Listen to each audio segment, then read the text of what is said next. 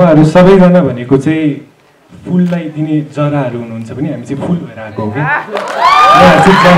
अब म एउटा एक्टर भइसकेपछि दाइ भागौँ दाइ भन्नुभन्दा त अब उहाँले दाइ वी क्यान डु इट नै भन्नु।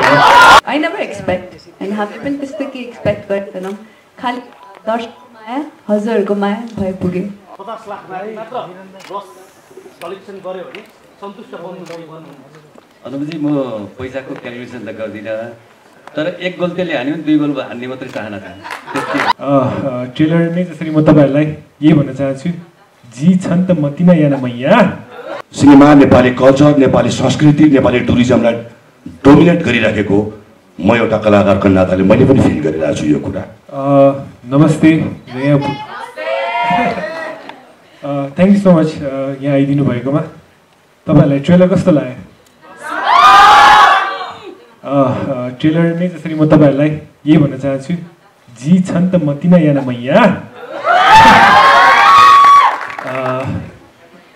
I would like to start, अघि जसरी सुनिल दाइले भन्नुभयो, अहिले चाहिँ फुटबल म्याच इन्डिया र नेपालको जस्तो भइरहेको छ। तर दाइ डराउनु पर्दैन, किनभने तपाईँहरूसँग नेपालकोबाट प्रतिस्पर्धा गर्नलाई क्याप्टेन ईशान खड्का छ। बाँकी त म यही भन्न चाहन्छु तपाईँहरू सबैजनालाई, तपाईँहरूले अहिलेसम्म हाम्रो मुभिजहरू हेर्दै आउनु भएको छ। तपाईँहरूलाई फुल्ली तपाईँहरूको राइट्स छ, तपाईँहरूलाई जुन मुभी हेर्न मन छ तपाईँहरू हेर्नु होला। हामीले पनि जस एउटा राम्रो फिल्म बनाउने प्रयास गरेको छौँ र म पनि एज अ युथ एउटा भ्युवर हो, म पनि मुभिजहरू हेर्छु र यति चाहिँ भन्छु, यी मेरो हजुर नाकै खुम्चाउने मुभी चाहिँ बनेको छैन, एउटा फ्यान्टास्टिक मुभी बनेको छ। And thank you so much for being here everybody, I love you all. मैले यहाँ देखिरहेको छु अनि देखिरहेको छु यहाँ उपस्थित भइदिनु भएको सबैजना, मैले एकदमै पहिल्यैदेखि काम गरिरहेको हेमराज दाई, सुरेन्द्र दाई, हाकिम दाई देखिरहेको छु, अनि सुविद अङ्कल देखिरहेको छु।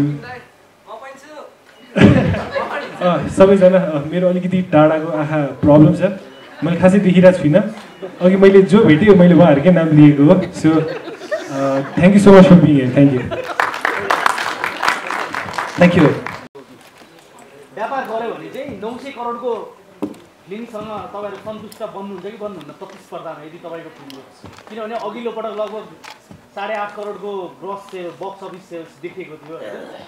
के छ यदि तपाईँको फिल्मले यसपटक अघिल्लो पटक भन्दा 50 लाख मात्र ग्रस कलेक्सन गर्यो भने सन्तुष्ट बन्नुहुन्छ कि बन्नुहुन्न?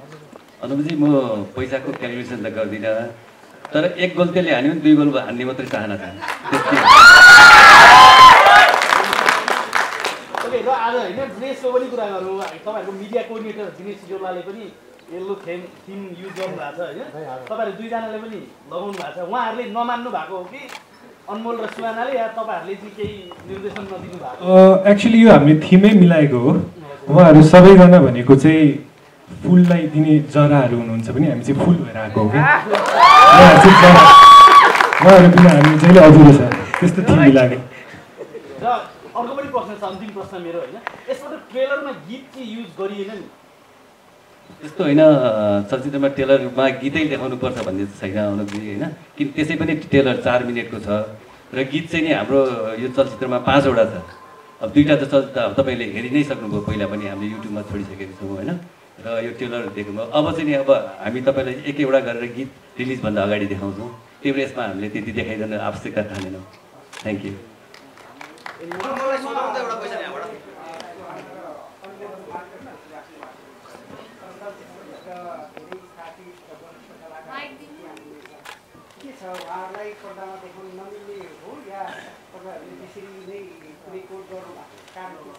सरले वरिष्ठ भनिसक्नुभयो, वरिष्ठहरूलाई त हामीले झुकेर नमन गर्ने हो नि, सानो बच्चाहरूलाई राइज गराउनु पऱ्यो नि त, त्यही भएर पुष्ट त्यसरी बनेको।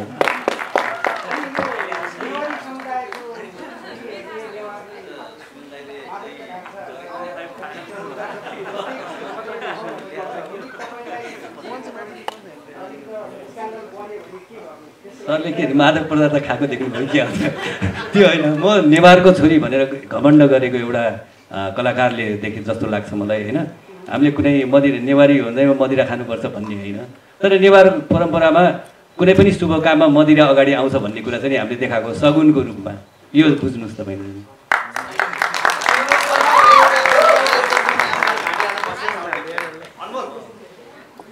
सिनेमा राम्रो बनेको होला आफ्नो ठाउँमा छ होइन, अब बल्ल फेरि आज टिजरमा थिएन, टेलरमा मेगा स्टार आएछ फेरि होइन, सायद हाम्रो दबाब होला यो।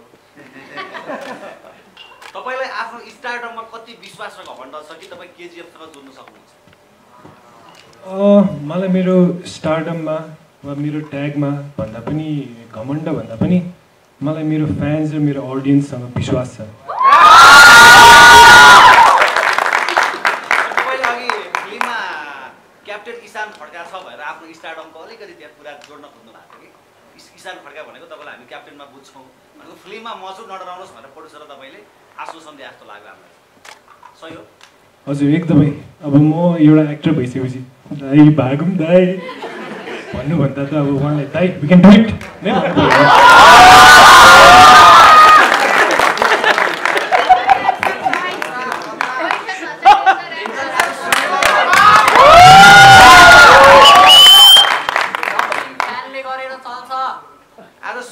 सुनिल दाइ र अनमोलले के खाएर आउनु भयो? एन्सर कस्तो लागिरहेको छ सुनिल दाइलाई? यहाँहरू यत्रो माया पाइरहेको छु होइन, त्यो मायाले म एकदम पुरुङ्ग भइरहेको छु क्या, त्यो भित्रदेखि आइरहेको छ।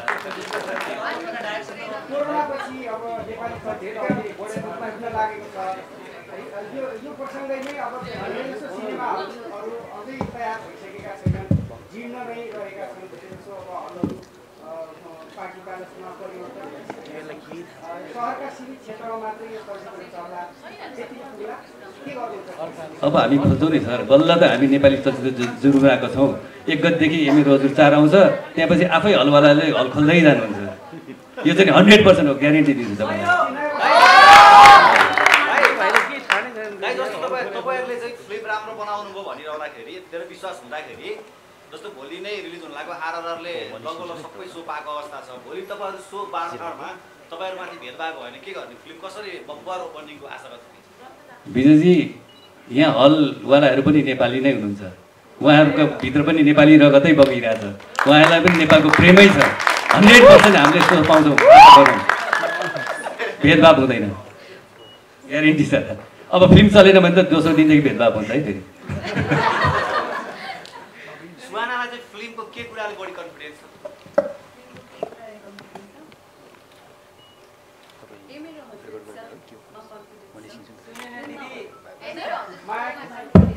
हेलो आयो? हजुर इट्सअप त्यो ब्रान्ड कन्फिडेन्स छ र यसमा हाम्रो सबैजनाको मेहनतमा कन्फिडेन्स छ, तर आई नेभर एक्सपेक्ट एन्ड हामीले पनि त्यस्तो के एक्सपेक्ट गर्दैनौँ, खालि दर्शकको माया हजुरहरूको माया भइ पुग्यो। थ्याङ्क यू, यहाँहरू सबैलाई धेरै धन्यवाद यो उपस्थितिका लागि र नमस्कार, अभिवादन। भन्नु त के अब मेरो हामीले दुःख गरेर बनाएको चलचित्रको ट्रेलर त हजुरहरूले हेरिहाल्नुभयो, कस्तो लागेको नि, कस्तो लाग्यो एकचोटि भन्नु न। Thank you very much. अब यो चलचित्र बनाउनलाई म मात्रै होइन, मेरो पैसाले मात्रै बन्दैन चलचित्र, मेरा सम्पूर्ण प्राविधिक मित्रहरू, कलाकारहरू र यसमा साथ दिने सम्पूर्ण दायाँ बायाँ हुन्छ सबैतिर साथ दिने सम्पूर्णलाई धेरै धेरै धन्यवाद दिन चाहन्छु होइन। जस्तो मलाई पाटनमा सुटिङ गर्न सहयोग गर्ने मेरो मित्र हुनुहुन्छ यहाँ श्याम दाई, सबभन्दा पहिले त उहाँलाई धन्यवाद दिन्छु, उहाँ नबिदिएको मैले पाटनमा सुटिङ गर्न सक्दैन थिएँ होला। र दिपकजी पनि सँगै हुनुहुन्छ, उहाँकै घरमा गरेका थिएँ होइन, उहाँकै चोकमा गरेका थिएँ, उहाँलाई धेरै धेरै धन्यवाद। र अरू त केही पनि छैन, मनमा एउटै डर छ, 900 करोडमा बनेको चलचित्र 3 करोडमा बनेको चलचित्रसँग भिड्दैछ नेपालमा होइन। मलाई यस्तो लागिरहेछ अहिले फुटबल नेपाल र इन्डियाको हुँदैछ एकगते है। जसरी हाम्रो रङ्गशालामा फुटबल भयो भने आफ्नै ठाउँमा फुटबल भयो नि त, रङ्गशालामा भयो भने इन्डिया र नेपाल पर्दाखेरि हामी कसरी जान्छौँ नेपालको झन्डा बोकेर, नेपाली मन लिएर, नेपाली हौसला लिएर जान्छौँ नि, त्यो बलले भए पनि 1 गोल त छिराउँछु भनेर जान्छौँ नि, त्यही गर्ने आँट छ मलाई। तपाईँहरूको साथ र सहयोगको अपेक्षा गर्दैछु। धेरै धेरै धन्यवाद, आइदिनु भयो, ट्रेलर हेरिदिनु भयो, एकचोटि सेयर पनि गरिदिनु होला।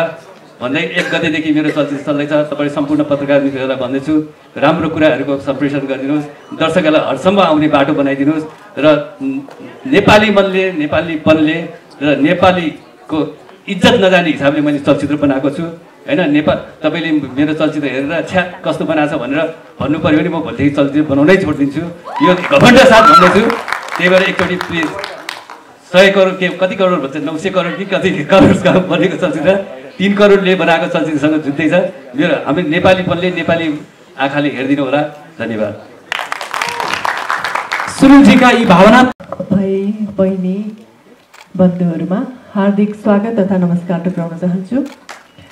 धेरै खासै बोल्न चाहिनँ मैले, किनकि हजुरहरूले थाहा पाइसक्नु भएको छ अहिलेको अवस्था के छ, के हुँदैछ, केमा च्यालेन्ज छ हामीलाई, यी कुराहरू यहाँहरूलाई थाहा छँदैछ। सो विनम्र अनुरोध यति मात्रै छ कि हामीलाई सपोर्ट गर्नुहोला, साथ दिनुहोला। तर मैले फेरि साथ दिनुहोला, सपोर्ट गर्नुहोला भनेर भनिरहँदाखेरि चाहिँ अनि कतिपय कमेन्टहरू, कतिपय कुराहरूमा मैले केही पनि देखिरहेको छु भने नेपाली भाषाको चलचित्र, नेपाली कलाकारको चलचित्रलाई माया गरौँ भनेर हामीले पोजिटिभली सोच्दाखेरि चाहिँ उहाँहरूले राम्रो चलचित्र बनाउनु पनि त पऱ्यो नि, राम्रो चलचित्रलाई पो हेर्ने त भन्ने किसिमका कुराहरू पनि मैले पाएँ। डेफिनेटली त्यो कुरालाई म स्वीकार्छु। यहाँहरूले चाहिँ हामीले बनाएको चलचित्रमा यदि यहाँहरूलाई मन छुन्छ, मनपर्छ भने चाहिँ पक्कै पनि यहाँहरूले चाहिँ पोजिटिभ वेबाट चाहिँ प्रमोट गरिदिनु होला।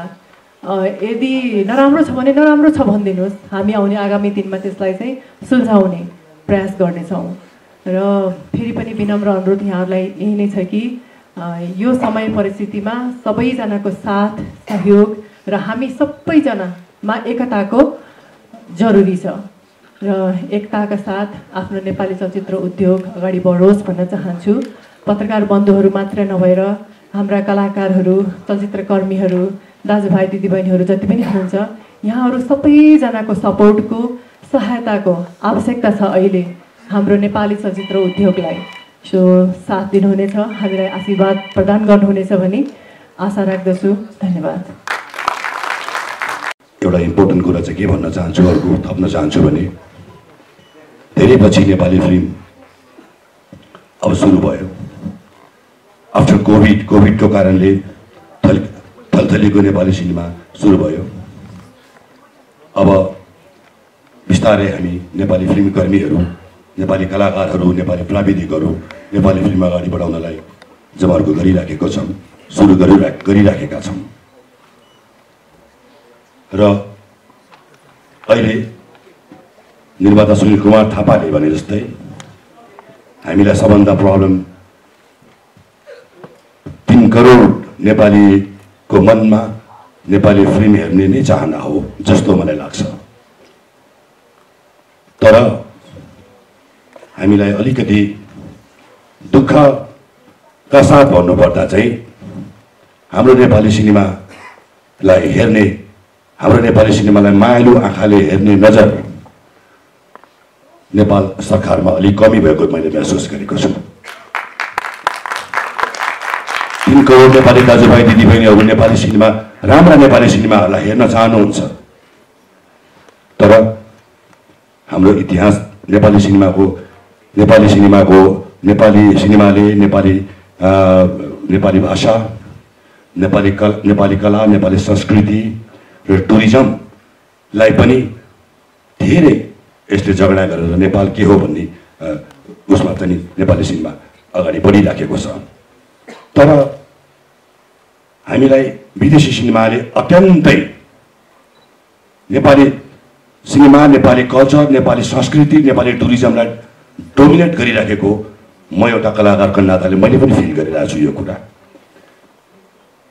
मेरो भनाइको मतलब संसारभरिको फिल्म नेपालमा चल्नुपर्छ, लाग्नुपर्छ। संसारभरिको कला संस्कृति हामीले पनि बुझ्नु जरुरी छ। तर फर्स्ट प्रायोरिटीमा नेपाली दर्शकले नेपाली फिल्म हेर्न चाहँदै पनि गभर्मेन्टको पोलिसी नेपाली फिल्मलाई हेर्ने दृष्टिकोण त्यति मायालु दृष्टिकोण मैले देखेको छैन। अब सुनिल कुमार थापाले भनेको जस्तै धेरै नेपाली निर्माता, निर्देशक, कलाकारहरूले 500 करोड र 900 करोडसँग प्रतिस्पर्धा गर्नेछन्, अगाडि बढ्नेछन्। नेपाली दर्शकहरूले मलाई लाग्छ नेपाली चलचित्रलाई नै माया गर्नुहुन्छ। सिनेमा चलिसकेपछि थाहा हुन्छ, सिनेमा नचलुन्जेल थाहा हुँदैन, सिनेमा चलेपछि मात्रै रिलिज भएपछि मात्रै थाहा हुन्छ कुन सिनेमा राम्रो छ कुन सिनेमा नराम्रो छ भनेर। सिनेमा चल्नुभन्दा अगाडि नै कुनै सिनेमाको पनि मूल्याङ्कन गरिहाल्नु हुँदैन। सो त्यस कारणले मेरो अब अन्त्यमा यही भन्न चाहन्छु कि जतिसुकै ठुलो बजेटको विदेशी सिनेमा भए पनि अब नेपाली सिनेमाहरू लड्छन् विदेशी सिनेमासँग, नेपाली कलाकारहरू लड्छन्, नेपाली प्राविधिकहरू लड्छन्, नेपाली दर्शकले नेपाली सिनेमालाई नै माया गर्छन्। अब सुरुवात भयो। All the best for Nepali film and all the best for मेरो हजुर 4. Thank you very much. धेरै धेरै धन्यवाद बुवा दाइ। होइन हजुर एकछिन यो उभिँदा नि के बिग्रियो त?